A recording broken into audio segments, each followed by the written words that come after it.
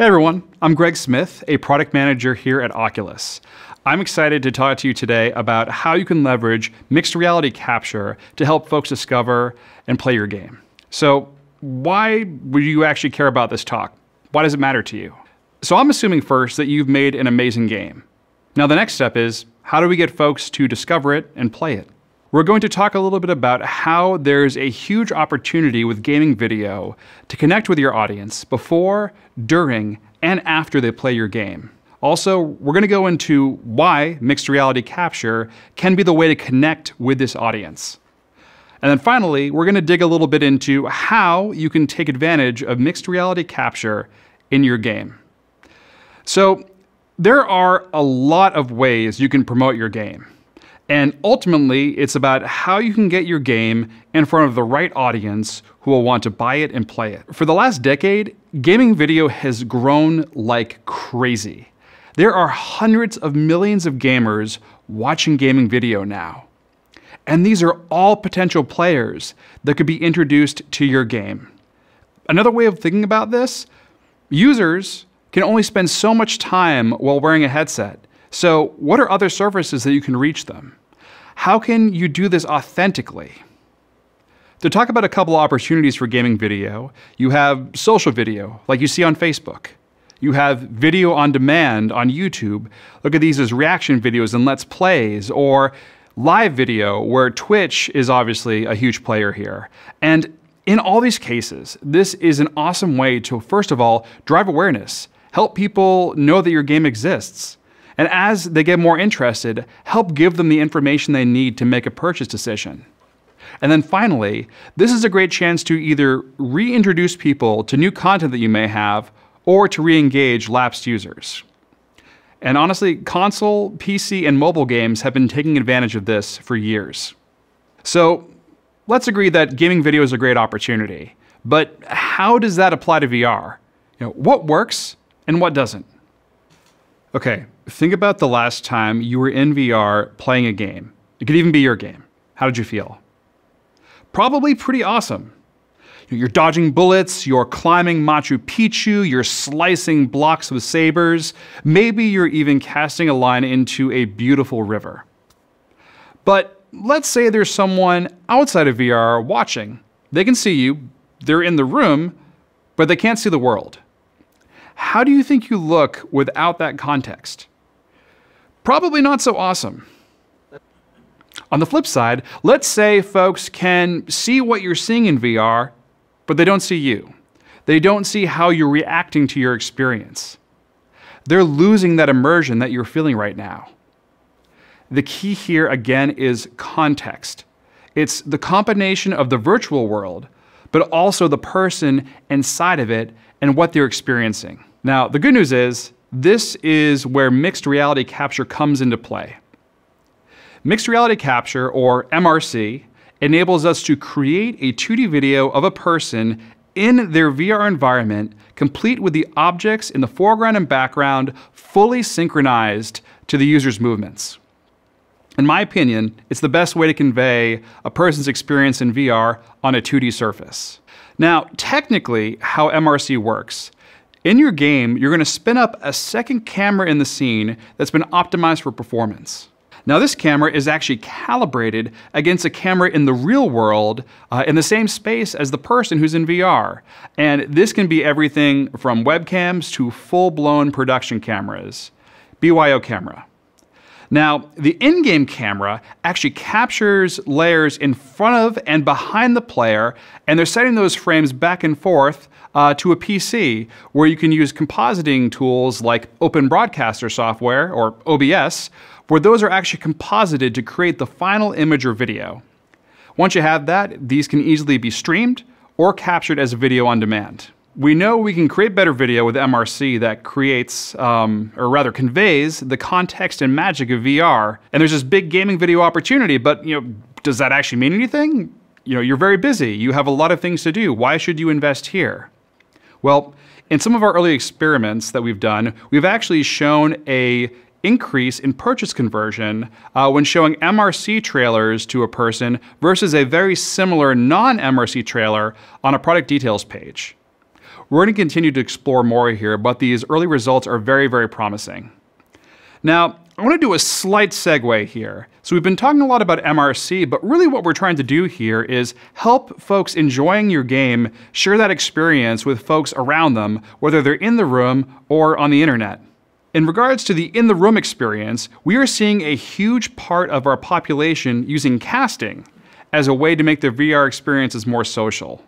Now, if you're not familiar with casting, this enables you to mirror what someone in the headset is seeing to either a phone or supported smart devices. Now, casting may not be as advanced as mixed reality capture, but it really goes a long way to convey what a person right in front of you is seeing and experiencing in VR. I kind of like to think about it as real-world MRC. You see the person, you see what they see, and you kind of put it together. Now, where this matters to you is what we've seen is our users tend to pick games to cast that are really easy for new users to pick up, or they work really well in a party context. You can imagine your user has a new VR headset, they're so excited about it, and they want to show it to their friends and family.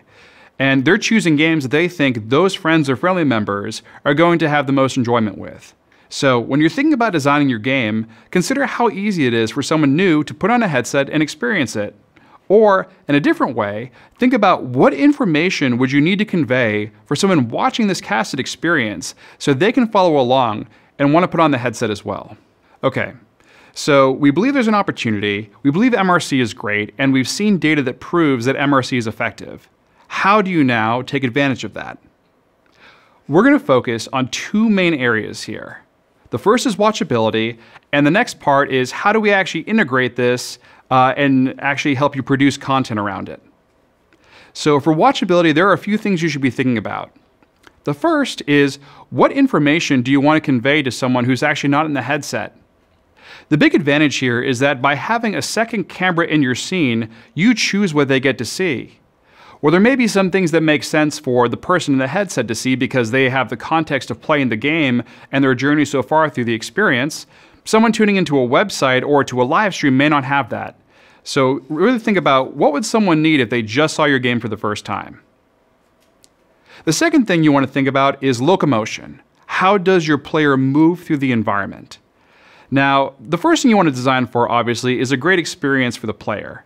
But some locomotion methods, like controller-based locomotion or teleporting, can have some interesting effects when it comes to MRC. If you're not careful, sometimes it can seem that the player is actually gliding along through your environment like they're on a sheet of ice. Now, one way you could solve this is to just add art assets that make it look like your player is wearing roller skates, but that's probably not going to work for most games.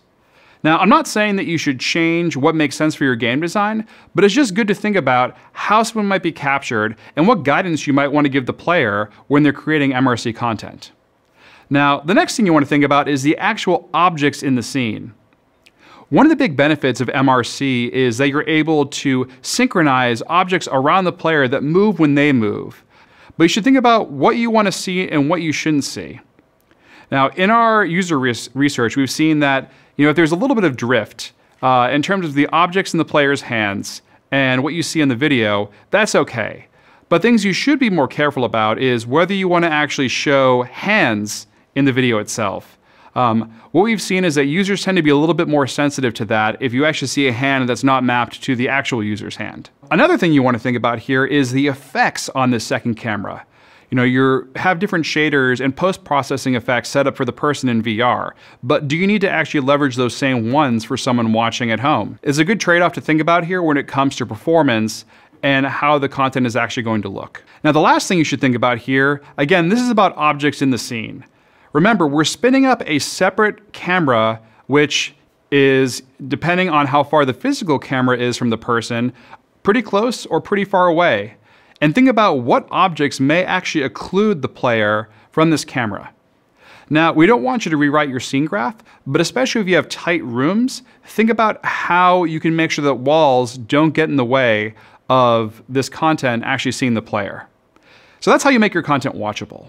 Now let's talk about the flip side of how you actually integrate this into your game and how you can create content around it. We've spent a lot of time making it as easy as possible for you to integrate MRC. We have integrations in both UE4 as well as Unity. And in Unity in particular, it's especially easy. Just make sure you're on close to the latest version. Now, if you've decided to roll your own engine, we also offer native library support. It will take a little bit longer since you have to build some of the pieces that are in the UE4 and Unity integrations, but it gives you a lot of flexibility in how you want to approach it. Now, assuming that you have actually integrated your game, the next step is how do you make content? Right now, on the Oculus dev site, we have a tool that supports mixed reality capture for both Quest as well as Rift, and it actually was used to make some of the trailers that you've seen during this talk. This is free to download, and you can use this to actually create content to help showcase your own game.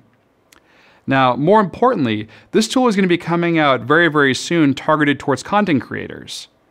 And while we want you to make as much content yourself, and we definitely think it's a great value, one of the big benefits of gaming video is scale. How do you get folks streaming amazing content from your game and helping reach your customers across a variety of surfaces? So I hope this talk was helpful, and if you have any questions, please feel free to reach out to us at mrcfeedback@fb.com.